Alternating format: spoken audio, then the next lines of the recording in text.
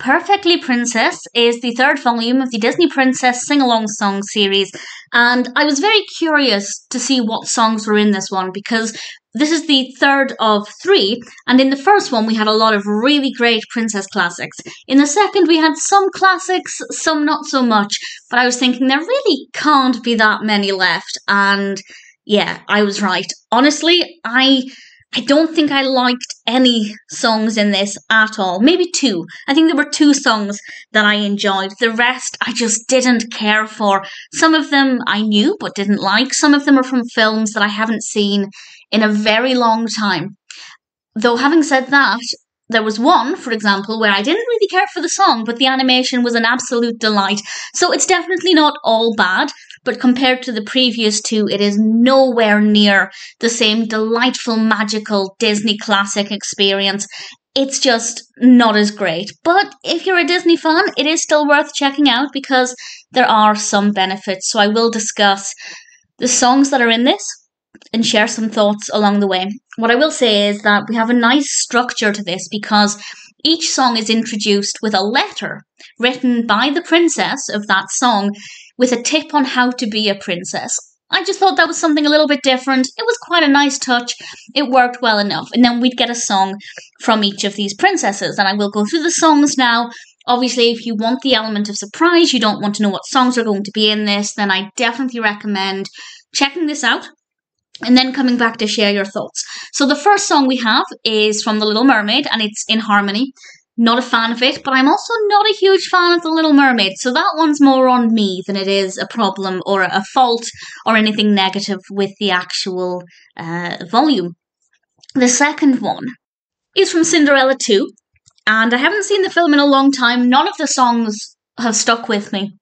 And it's What's Inside That Counts. The song itself I didn't actually really like very much, but the animation, the accompanying animation was absolutely delightful. So actually, while I didn't really care for the song, I really enjoyed watching it.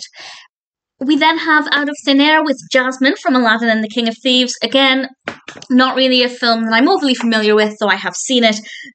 Not a song that I particularly cared for. You'll find that this is a running theme with this volume. We then have a little thought from Beauty and the Beast, Belle's Magical World. I've seen it. I vaguely remember enjoying it. The song was fine. I didn't have any particularly strong feelings towards it. And the same for Pocahontas II and Where Do I Go From Here. That song I knew a little bit better than the others. I'm not sure why, because I've only seen that film, I think, once. I don't know if I saw it in my childhood.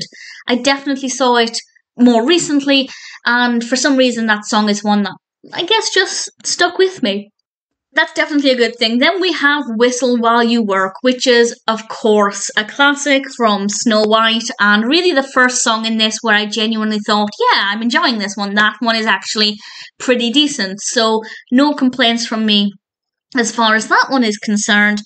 And then we have All in the Golden Afternoon from Alice in Wonderland. I've mentioned this before when discussing the previous volumes. I don't care for the music in Alice in Wonderland. I don't know why. It is a film I watched a lot as a child, but the music has just never stuck with me.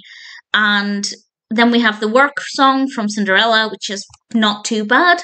And then Belle from Beauty and the Beast. And I liked it on this occasion, and I say that because sometimes I just don't like this song. Well, it's not so much that I don't like it, but there are times when I'm not bothered, when it doesn't really make me feel anything.